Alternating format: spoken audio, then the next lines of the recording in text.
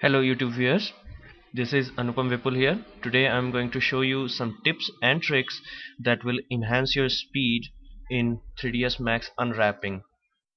So uh, unwrapping is just making 3D to 2D so you can paint it.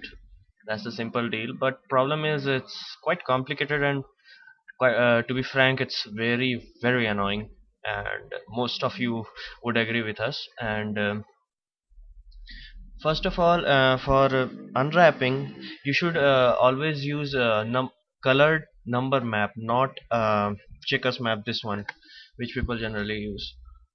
Reason being is this is a script written graphics. That's why you cannot tell like what is the pixel ratio, and like you have no idea what the heck it is.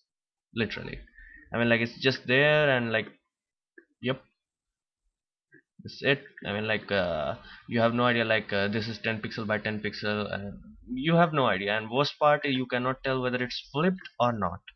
And if you have a lot of element, trust me, like this is like quite substantial, you can easily tell.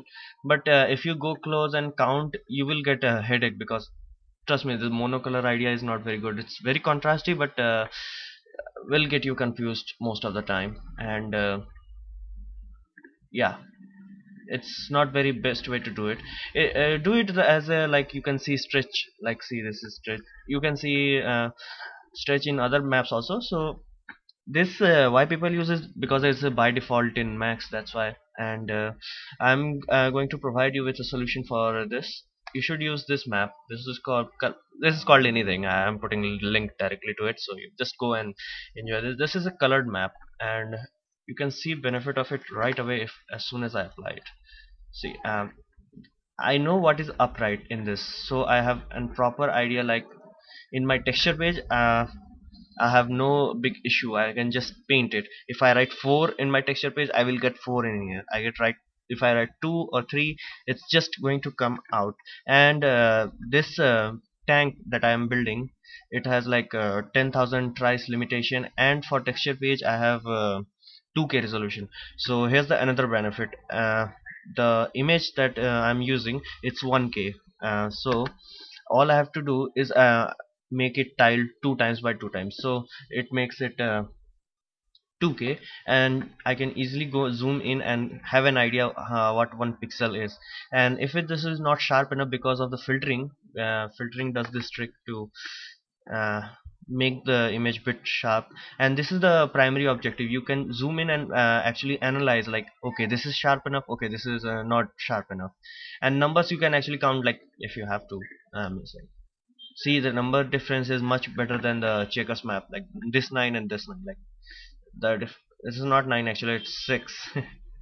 So that's why the color also helps. See, 9 is always in the gray, and 6 is in this color. So that are the benefits. You can easily see the stretching and how bad it is. Sometimes you have to stretch to fit some things, and this will give you a better illusion, like can you walk away with it or not. So just that fact. And very important feature of this is orientation. Second feature is you can get a pixel idea, like how much pixel you are spending. Third is it will give you a by default indication what is flipped. And many of you think like flipping is not a big issue. Actually it is. If you are going to apply normal map in it, the flipping will screw it up. Let's say see the numbers. Yeah, no, this is not a proper way. See this, like in this situation you cannot use a checker map and say okay, this is right. Sometimes it does happen if you don't have reset X form on it, so be aware of that fact. And this map fixed this issue very easily. So as you can see in the checkers, you won't able to tell that you have that's why you should use this. This was the first tip to use this color checkered map. I am going to put the link in the description, so don't worry about. Second, you have to apply some shortcuts. Most of you already have done it, but either way I'm going to tell you. This is 1, this is 2, this is 3. Those 3s are by default. And select element, yes, you can apply shortcut to select element. All you gotta do is go to customize user interface. Okay, some issues going, yeah, okay, I'll leave at that. And unwrap UVW. The element is under TV, that's why very few people are able to find it. It's TV element mode. 5. Yeah, I applied 5 because it's match with edit poly. That's why, I mean, like, this is simple. Apply it, save it, and while you are saving it, always make sure it overwrites the older one, because otherwise if something goes into your system, let's say some new program you installed and somehow it resets this, let's say ZBrush can do this, and then you have to come back again and then ask for the specific file. So always overwrite it. Unless you are hacking, it's always a good idea to overwrite. I'm just changing the options, that's why overwriting is a good option. And you should always apply a shortcut for 6 things.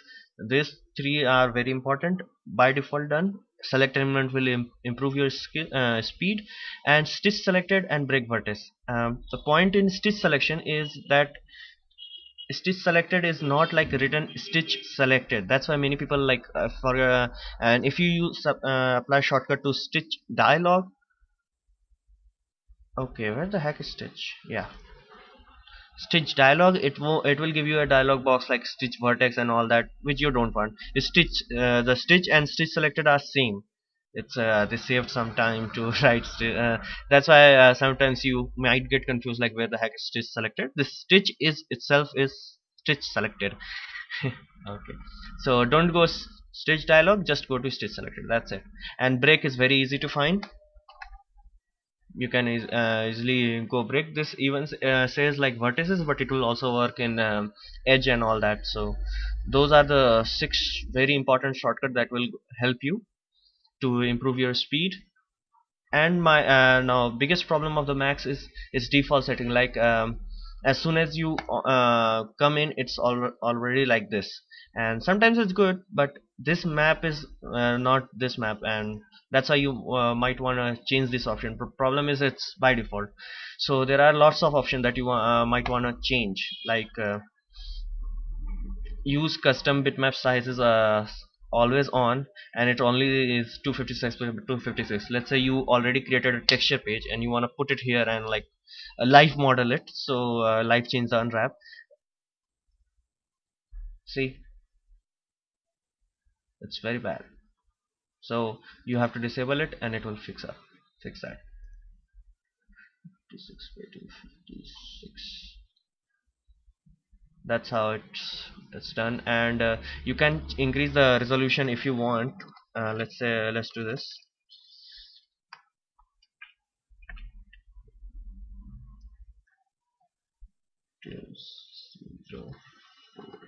Don't freak out if it does like this, it's no big deal, but don't do it because it slows down the system considerably and sometimes hangs. Okay, there you go. And as I have tiled it in this map, as you can see the tiling is by 2 by 2, so it's already tiled. Sometimes it does not come if you like directly go and pick texture directly from here, so always do the map, not pick texture. As you can see, like I can easily see the resolution on this page is exactly 2K.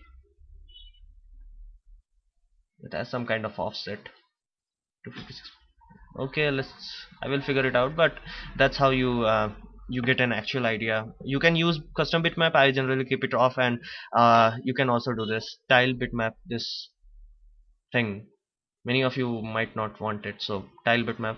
Problem is how to set it in default. All you have to do, once you have configured all this, you have to just go to options, then save current setting as default. Do it 2 to 3 times, because point being it Max requires a admin clearance for that, so sometimes it may require you to do it 2 or 3 times. And then very important issue is this relax tool. It's I have already saved it. It always comes as relax by edge angle, and the value is by default like 0.1. So I have rarely seen anybody doing that, so I generally use relax by face angle and at amount of 1, because that speed up the process. So how you save is set as default, then go to options, then save current setting as default. That's it, done. And if it does not work, try save as default, then apply, then do that, because sometimes it needs to write this memory into permanent hard disk.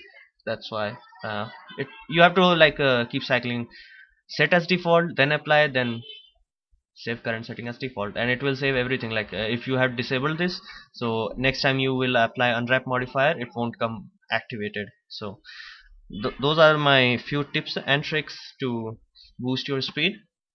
Let me do a quick recap. Use a number map so you can see flip, orientation and pixel ratio. Second, apply shortcuts that I already showed you. And third is like set defaults to exactly what you want. So thank you guys. If this video helped you in any manner, please click any ad in my video. So thank you.